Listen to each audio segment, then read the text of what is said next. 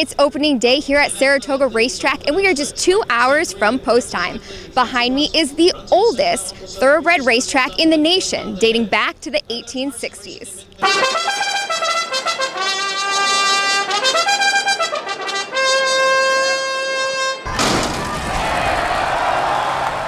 In its 150th year, the Saratoga Race Course, also known as the Spa, is planning nothing but an action-packed meet full of new attractions and upgrades to enhance the fans' horse racing experience. How easy was it for you to get into the track today?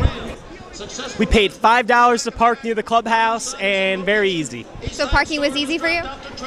Yes. Another new update is better tracking of attendance. Typically each year on giveaway Sundays, people referred to as spinners would go through the admission gate multiple times to get giveaway items, which would typically inflate admission number. This year, however, there's a new gate to go through in order to purchase multiple vouchers. Looking beyond all of the amazing food vendors, you'll notice new monitors, a new sound system, brand new picnic tables, and boosted Wi-Fi capabilities.